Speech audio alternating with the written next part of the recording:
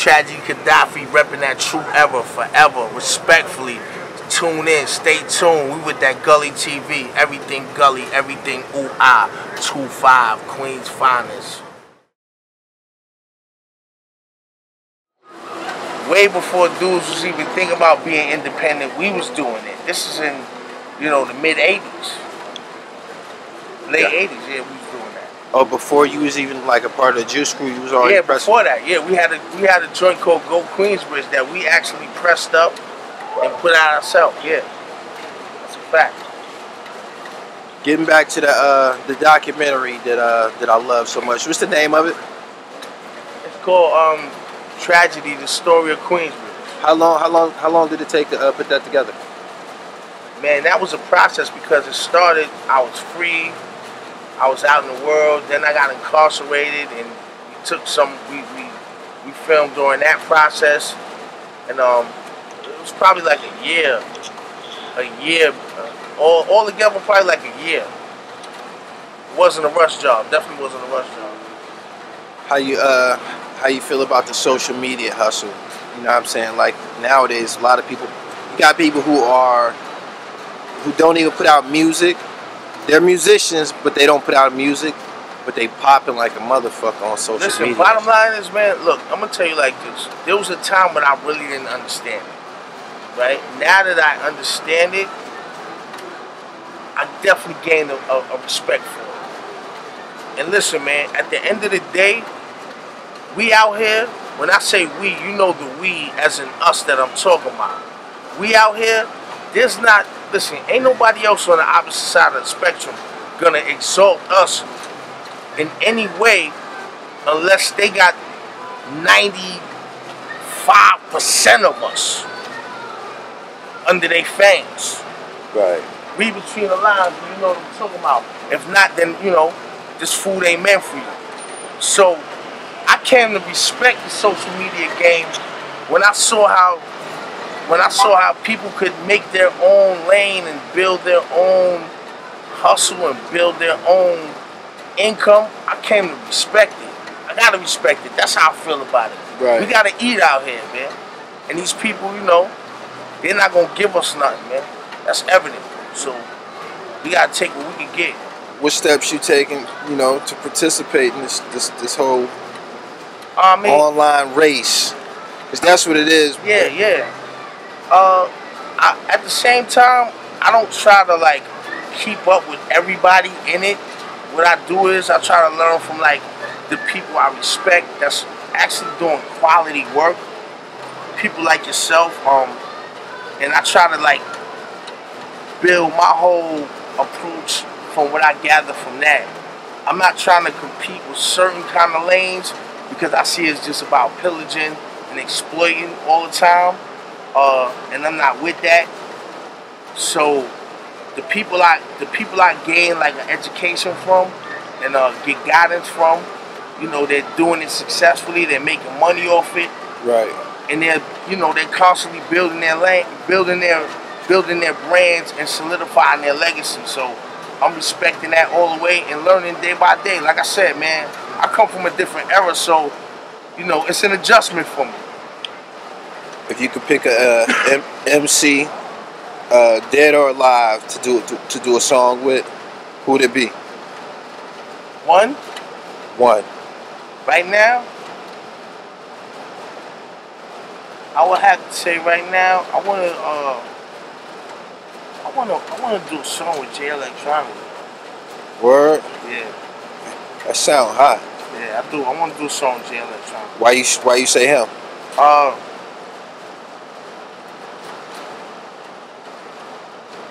He's fucking dope. He's ill. He's dope. Conscious. It's not even so much just conscious. I love where he comes from with it. I love it. He seems like he don't give a fuck.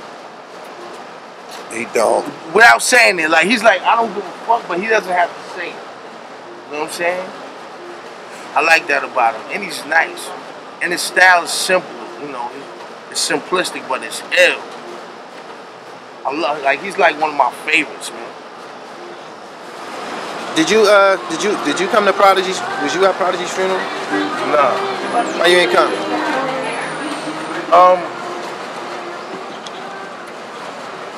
I guess one of the main reasons is I don't do funerals, bro. I didn't go to my own grandmother's funeral. And if anybody knows my history, I made a song called Grand Groove about my grandmother. I don't do funerals. There's dudes that were hood icons coming from my neighborhood where I actually paid part of their funerals. Right. Yammy, I paid half of Yammy's funeral expenses. And I didn't even go to his wake or his funeral. And he was one of my closest friends. Right. So me not going to Prodigy's funeral is an indication of nothing. I think what a greater indication of my forgiveness and maturity is my hugging Prodigy on stage at BB King's after he slandered me in his book. What exactly did he say about you in he the book? Basically made it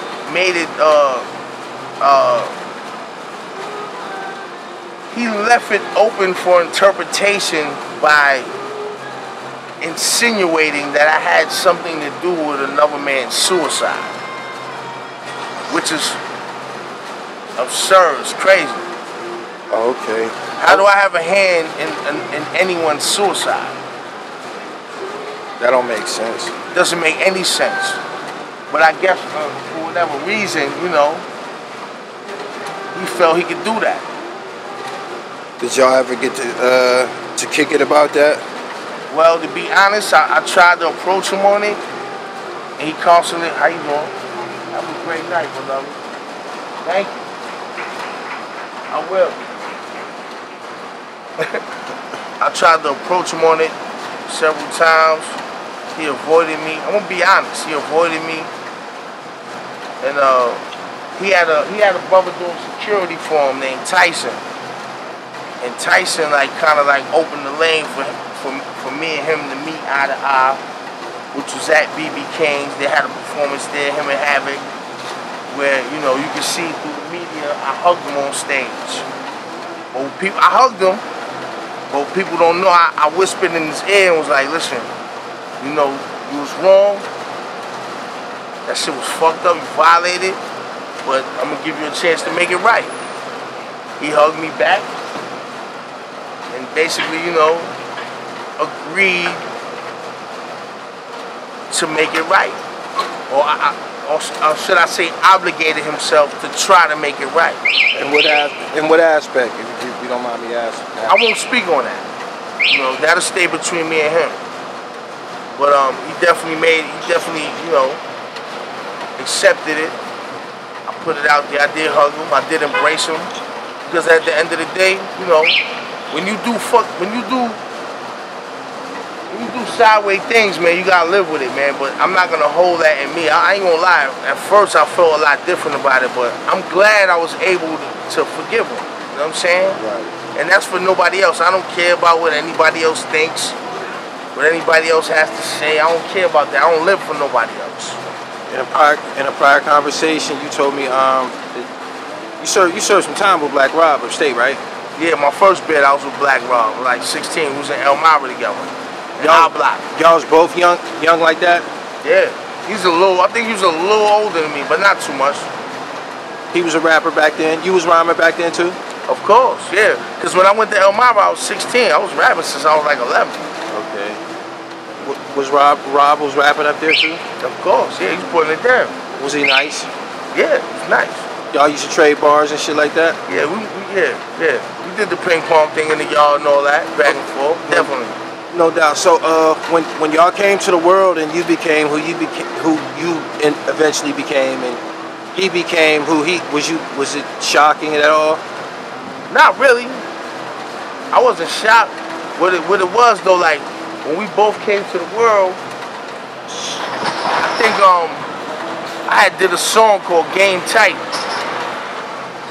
It's on the Intelligent Hold'em album. When I did that song, he was like, "Yo, he bit my song, because it was called Game Tight." But at the time when I met him up north, he was using that a lot. But that was somebody saying facts. Right. So he was like, yo, he put it out there like, yo, he bit my song. So I'm like, yo, I ain't biting nothing from you. Like, so we had a little issue with that or whatever, but it was funny because my people was actually in his circle and with him, and like they kind of got us together. We talked about it, we got past it though. So that came to the world. Yeah, yeah. This the first time you spoke of this on anybody's platform? I believe so. What's y'all you know, reception like when y'all see each other these days? What's the last time you saw love, man. I respect Black Rob, man. It's all love, man. I don't have no animosity towards him, no. It's all love, man. I know he's going through his changes and whatever, his struggles. I wish him the best, you know what I mean? Sherm the Worm, that's a reputable name to come out of your name. When you grew up with Sherm? I can't say I grew up with Sherm. I can say Sherm kind of grew up. Sherm was younger than me, man. Oh, he younger than you? Yeah, man. I love Sherm, man. I love Sherm, man. Sherman's family, man, regardless. Like my little brother, man. It was made known to me that maybe he felt maybe Sherm had some say-so on what happened to Prodigy's mural. Really? I mean, I can't necessarily speak on who did it or who pushed the button. But what I can say is it's funny because I was actually right where you and I are at right now, and I heard about them taking down the mural the first time initially, and I was gonna go over there and film and talk about why would they do that. And mind you, this is someone who Prodigy wrote about in a book slandering my name. But even with that slander, there's certain things like I wouldn't do because I have honor. And on the way there, I got a call from somebody. I ain't gonna say who.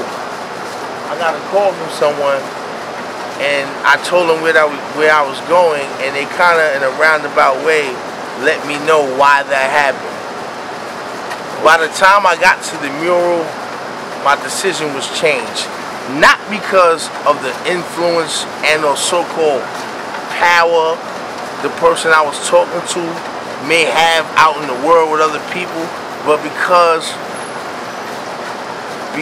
of the principles and morality of it that they spoke on. That was deep. And it came down to this. Basically it came down to like, why would we let his face exist on the wall as a representation of Queensbridge when he's not Queensbridge?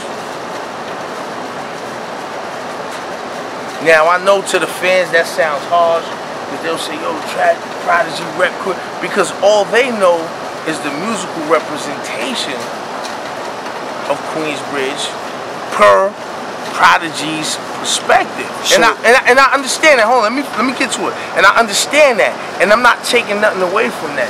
But, you know, the conversation I had with an individual, you know, based on what Queensbridge is, right? I had to understand where it was coming from. And even still, I wouldn't necessarily agree with it. I wouldn't do that. And in the end, it was like, yo, Trash, if you were up on that wall, nobody would touch it. Right. That's why nobody touched now. So was the basically the complexion of things was maybe there was other people that was more deserving of a mural in Queensbridge that was deceased besides Prodigy? Maybe that in part, but also too, within that is that, you know, he wasn't necessarily the representation of Queensbridge to be on the wall and be the face of Queensbridge, even within his passing, respectfully. And I know that's a sensitive subject and topic, and I'm not trying to cause any disrespect towards his family or his greatest fans, but people need to understand, you know, what it is to Queensbridge. I'm trying to understand what you're saying like a motherfucker, but he put in a lot of motherfucking the identity, like he it made seemed like dope records, but you gotta understand Nas established Queensbridge before him. Huh? I established Queensbridge before him. Shan established Queensbridge before him. He came at a time where you were coming up. So that's the era you embraced. Got you. Got it. And so therefore you're gonna look at that in a certain way and feel a certain offense, and I understand, because you don't come from the Queensbridge I come from, and neither does he. Right. So you could never understand it, and I could never really explain it to you in a way that you would accept it. Got it. And for that I apologize. You know what I'm saying? That's what I'm going on. Not to be too technical, but let's get to the ooh-ah. I respect that. Let's get to the whole scale. Nah, because it's all official. Okay. Anytime I fucks with you, I'm gonna keep it official. You know what I'm saying? But my top 5, the first one is Nas. Just to keep it green. No doubt. Son is the nicest. You know what I'm saying? Nas. The second, you know what I'm saying? I gotta go with Nature. Word. The third, you know what I mean? I gotta go with Havoc. Gotta go with Havoc on the third. The fourth, I gotta go with. Oh, that's hard too. Because another one just popped up alongside that. On the fourth. So my fourth would have to be Craig G. You know what I'm saying? And my fifth would have to be. My fifth gotta be Capone. I would take, I personally, I would take you over Havoc. He's dope, though. I didn't put myself in. Look, wait, hold on. Put yourself in it. Now, listen, hold on. When you ask me my top 5, that's me as a listener. Oh, okay. That's not me as an MC. Okay. I can only answer that as a fucking listener. If you want me to answer it as an MC, I'm gonna fucking say me for 1, me for 2, me for 3, me for 4, and me for 5. But I'm answering it as a listener and as, you know, respectfully as a hip hop fan. Okay. As of late, I don't know, recent years, the Queensbridge, I don't know, sound, brand, it was a time when Queensbridge music was a brand. You dig what I'm saying? Even if, you know, the artists weren't associated, it was Screwball, Bravehearts, CNN, Mobb Deep, Esco. It was just a whole plethora. AC/DC, yeah, Balls and Hooks, Killer Shot, yeah, Killer Kids, yeah. It was so much. Crime Fam, yeah. What happened to the you know, the action over there? Well, bottom line is this, man. Times change. You know what I'm saying? Times change, and you know the energy and the music changes, man. It's a new wave now. You know what I'm saying? Dudes get older. You know what I'm saying? Dudes get maturer. You know, and now it basically became a whole new lane in Queensbridge, where you got your King Shooters, your Piff Joneses. You know what I'm saying? You got the Chef Lies. Right. You got different lanes in QB now. You know what I'm saying? That's a younger generation that's representing a different voice of hip hop. I like your response. I mean, it's true. Like, you know what I mean? Right. It just like went away and shit. Guess that was like a time capsule. I mean, listen, to like, first of all, as far as like, anytime I'm on your forum, I'm gonna keep it green because I respect your forum. So, like, for me, do I listen to all the new wave MCs from Queensbridge? Yes, I do. I at least give them a listen. Because for me, I'm about that legacy. I always rep that legacy. Like, I really went hard for that legacy. And I know a lot of people in this time, they don't necessarily respect that because, and I can't expect them to because they don't understand that. We're from a different time. Music is produced by the life of the time. Music is produced by the era, by a specific period. And there's things that go on within a certain time, within a certain era and or period that contributes to the artistry. So I say that to say, when you're an artist of my stature, you come from the crack era, you're going to produce a certain kind of art, a distinct art that may not necessarily be relatable in this time. There's a lot of things of this time that I can't relate to, but I can always respect the art form of it. And that's where I come from with it. And that's off the No Bullshit DVD. Like, I'm gonna keep it green. I don't got a front for nobody. You know what I'm saying? Like, that's how I feel. I give it a chance too now because I gotta look at it like, yo, this is what the youth want to hear. Now, when I go in to make music, do I necessarily try to cater to today's youth? No, I don't necessarily do. I don't move like them. I don't dress like them. And I don't think like them. Currently, do you got a relationship with any of the artists that was on the Queensbridge Finest album? Oh yeah, I do. I got a good relationship with many of them. I mean, bottom line is like, you don't necessarily speak to your, I know dudes that don't speak to their moms every day. However, my mom's alive, I would speak to her every day. You know what I'm saying? But I know dudes that don't speak to their own siblings every day, like, but regardless of who and what, we still family, you know what I'm saying? So long as it ain't no kill me dead friction, the relationships is good. You know what I'm saying? That's how I look at it. Do you do music with any of them? Would I? Do you? I mean, yeah. I mean, I just recently did a joint with Nature. Did some joints with Nature. Did joints with Poem. Half. Got beats from Half. Got a partner. It's a little live in the background. You know what I'm saying? You know, Gully TV always pull up at the livest spots. It's a little live in the background, but I did joints with, you know, like I said, Half. Recently, Nature, Poem. I can't say I did joints with Nas. He's a little, you know, we got the layers around him. We get a lot of bread. But I know the respect is there because we got mutual people that we, you know, we stay connected. You said it's layers around there? Yeah, hell yeah. As it should be. Oh, before you reach him? As it should be. Several layers?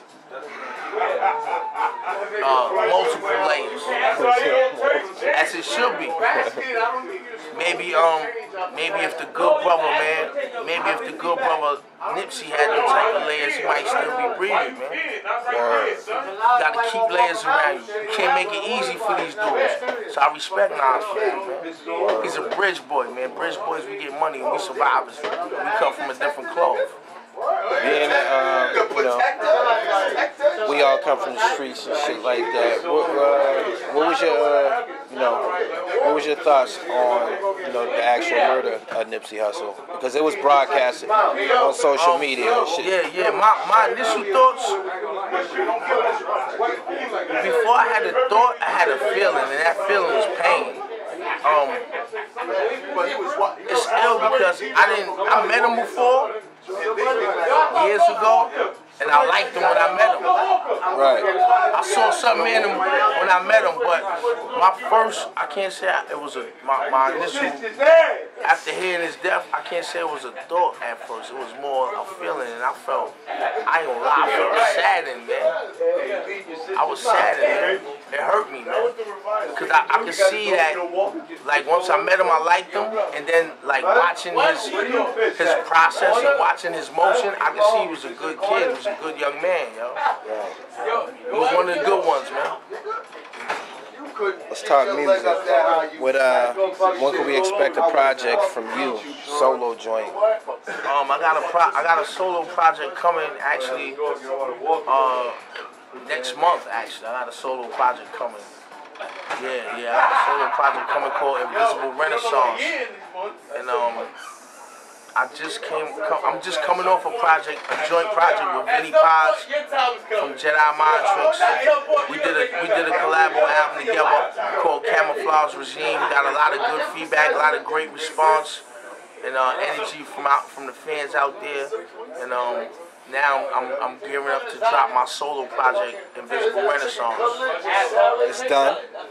It's done. But see, the thing with me is like, I don't like to just wrap up an album, man. I like to get all the way to the dead end before I wrap it up. Right. Because in my experience, you make some of the best songs much later in the game.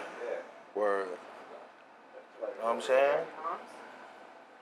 Talk to me, I'll talk back, man. You look tired. I I know you got nah, to ride. nah, You Gully TV. No, get it. I know you want more. Get it now. Nah, I'm letting you blow, man. I'm glad that I finally got a chance to get you in the flesh. That the Instagram video, it went viral, of course. That's because people hadn't seen you, but In a while, yeah. yeah, I wanted to actually get you in the flesh. So, Nah, and I gotta say this. I thank you because, like, when you reached out to me, it's like all my peoples was like, yo, honestly, I'm gonna keep it real. All my peoples was like, my son Gio, my son Scud's Face, all of them was like, yo, you need to do Gully TV. They was already telling me. And you had reached out to me, and it's like, the way you reached out to me, I respected it, because I could tell you knew my history, you knew my legacy, you knew my bill, so it wasn't just like some random, blog, podcast dude trying to reach out to me and trying to exploit or pillage my brand. So I respected it. Yeah. And then and watching you, and we got some things in common. And one of the things we have in common is actually, rest in peace, the artist who both of us kind of wanted to help, because I could tell we both like the underdog to win, because we've been through the struggle, is Superb. And through that we got an ill bond. So even though Perv might not have been perfect, and none of us perfect, he did his shit. But even through him, like, we kind of got a different connection. You know what I'm saying? Real recognized, real. Yeah, all the time, 20 blocks away. On that upcoming project, you got any features? Yo, honestly, man, that's my team right there. Honestly, on this upcoming project, I got maybe two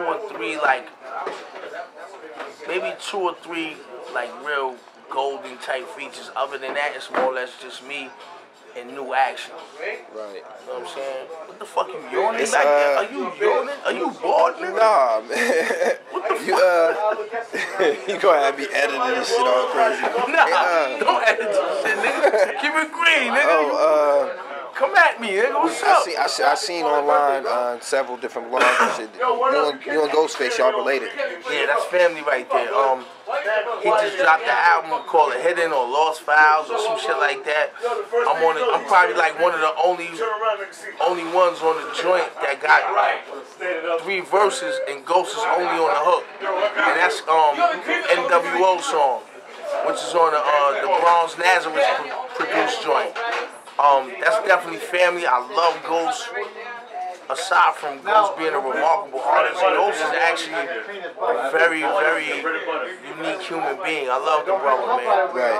I love that brother. Like, seriously, like, he's one of the good ones, man. He's one of the real sincere ones. I respect that about him. Salute the Ghost, man. The Wu doc just dropped. The joint just dropped with Showtime. The Mics of Men. Yeah, that shit just dropped. So that's a good thing. They on the tour. The Gods of Rap tour in Europe. Shit is going good for everybody in there, man. I wish them the best. Everything good. When the last time you did a tour situation? A what? When the last time you did a tour situation? Oh, man, the last time I did a tour situation was the early 90s, man. It's no mystery to everybody that, the only way I can spit like this is to live it. So, when you live this type of, or when you live this type of life, and you got one foot in and one foot out, it's repercussions. So, unfortunately, I went through a lot of things with the so-called legal system, which prevented me from traveling. But now, I'm in a position where I can travel. So, we're going to see what unfolds with that, though. But I ain't jumping out unless the bag is absolutely right. I'm getting enough just being around, sitting here, making my motion on the ground. It has accelerated the way music is distributed. And it's not like, back in the day we might listen to somebody's album for like 90 days, 6 months. It ain't like that anymore. You'll get a record and you feel that it's dope, but it's so much music available now. It's so many artists available now that you might be on some other shit by the end of the week and shit like that. Like, what you think about that? I think kind of what you asking me is like, how do we deal with the pace? How do we deal with the rapid movement of today's pace within the music industry, within entertainment? Like you said, just to touch on it a little more deeply, before you had to work a record in stages, whereas you run it to mix show. If it got spins, you watched it gradually climb to, you know, rotation, getting prime time, and then that kind of propelled a certain kind of buzz, which got people to go, you know, look at the album. Now it's different. You know, the playing field is not leveled. The playing field's on another level now because, you know, whereas we had to depend on certain mix show DJs, we don't have to anymore.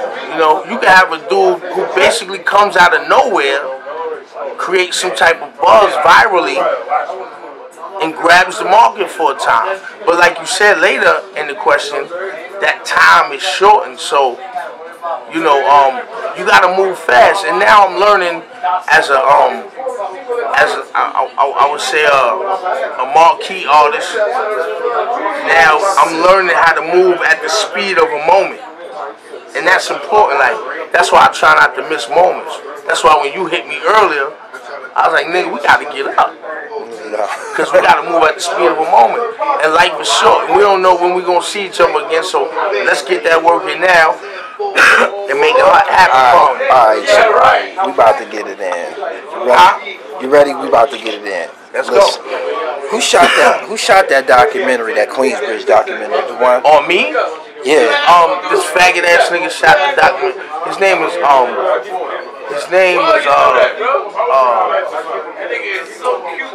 fuck this nigga name, man. I can't remember this nigga name now, man. Was you actually in jail? Yeah. How did he get the access to do Listen, that? during the beginning of it, I was out. And then during the process, I got incarcerated. And he was able to come see me or whatever. But I had some strings. I pulled some strings. I know some people. But he's a fucking lizard, man. Like, he did some real crab shit because he ran to Canada and basically stole the rights of it, which was kind of like at the time my fault. And you gotta remember, this is at a time when dudes was thinking about doing documentaries. That shit happened to a lot of us. A lot of us wasn't aware of streaming and shit like that. And you know, sometimes these lizards, they come and they you know, they come and they just really prey on certain things. He's a coward though, like. But it's all good because now I'm in a position where I'm actually going to have a full production behind it. Right. So what he basically did was help me put a trailer together, a dope ass trailer. That joint. I liked that joint. Now, I love it because it's my story. But now I'm in a position where for my story to be told more vividly with a bigger production behind it. So really, the little crumbs he got, like, cause he did some shit where he got a deal for distribution in Paris and a whole bunch of sucker motion. So he basically shot a banging trailer for me. So now I'm gonna do it for real, like. That was him narrating it? Nah, that wasn't him narrating. Who was doing the narration? That was someone he employed to hire, like. They call it in film, like when you do docs or biops, that's the voice of God. But it wasn't him though. Damn, that shit was crazy. Yeah, it was raw. I mean, listen, my story's raw, man. Like, I got a real story, you know what I'm saying? So when it comes down to it, and as long as it has the right production behind it, now it's gonna be even. Look, you're gonna have more reenactments, more. But you had them shots when you was in jail in that joint. I mean, yeah, that's cool. But when you got a production behind it, listen, let me tell you something, man. people like us respect those type of scenes and shots. But it was raw. Listen, the world wants production behind it. That makes it truth to them. When they got quality and they got production and the lights and everything's gracious. I know it now. Now I understand the game. So I'm like, and at first I was tight. So I'm like, yo, this nigga wrong me. And then ran in Canada, but you know, with the legalities is different. Right. On some sucker shit, like, and it's funny because he tried to call me one day, like, yo, I'm sorry, and I'm like, I just wanted to wish you a happy new year, and I'm like, yo, nigga, come over here and see me, and let's sit down, and we can wish each other a real good happy new year. You know what I'm saying? But you know, everything's everything. I'm not mad, man. Like I said, he just helped me do a dope trailer, man. I use that as a trailer right now, and I don't want to speak too much because I'm still we still in negotiations with the Intelligent Hoodlum documentary because you know the anniversary coming up. But all he did was like help me get a better situation. Clear up something for me about your name while you're here and shit. The last time that I spoke to you, you said something along the lines that Intelligent Hoodlum was never really your name. Because the reason why it was never my name, because you're an intelligent hoodlum. No doubt. Anybody who comes from the bottom, who's counted out, who's labeled as, you know, labeled as one not to win, unable to succeed, and has taught themselves whatever they've become the master. Nobody taught you how to. No, you didn't go to college to learn this cinematography shit. You're what they call an autodidact. That's a self-taught person. One of the first people to implement that type of education in me was Smash. And in fact, I took a chapter out of his autobiography written by author Alex Haley, both of them rest in peace. He had a chapter in his book called Hoodlum. And I just put intelligence in front of it. So Intelligent Hoodlum was a concept. Yeah, facts over the track, I make it hurt more. Furthermore, Maki the boss that your boss worked for. Reppin' Japanese denim, the gold zipper. Your bitch listed in my phone under the cum sipper. Swallowing Molly, now she watching me and her sister. Crime boss, kingpin nigga, the prime minister. Little nigga, I'm a M60, you still a Dillinger. Turned out and I can't see why you still with her. This the adamantium dope that y'all can't touch. What? Maki, FT, Queens accordingly. Sucker free, squeeze off semi to keep them off of me. Arm, leg, arm head, that's where it'll all be. Attract wealth to the same body that's most godly. Equality, peace, and more harmony. Word. Word. Instant replay. Niggas gonna have to pull that shit back. That's vintage right there, my nigga. I appreciate that shit. I only did that for you. You know I don't be doing that for them. Yeah, y'all don't be wanting to do that. Why y'all feel that y'all can get y'all? Because, man, y'all don't be wanting to give up no bar. Why do y'all feel that y'all can exist without giving up no fresh content? Listen, I'm gonna take your advice. Watch, I'm gonna take your advice. I ain't gonna speak on it. I'm gonna just do it. And you gonna be like, oh shit, he really took my advice. Man, I don't listen to bullshit. Keep us current, my nigga. Say less. Keep us current. I'm with Straight up. Word.